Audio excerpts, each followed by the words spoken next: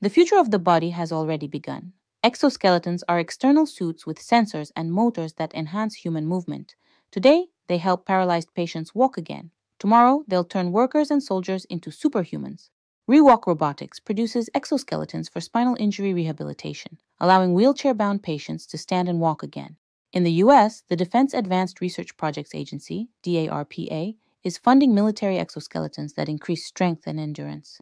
In Japan, factories use exoskeletons so workers can lift heavy loads without injuring their backs. Why does it matter? To restore freedom of movement to patients, to reduce workplace injuries, to create a new class of humans with mechanical body enhancement. But the hard question, if the wealthy walk in exoskeletons while the poor remain without, won't this deepen inequality?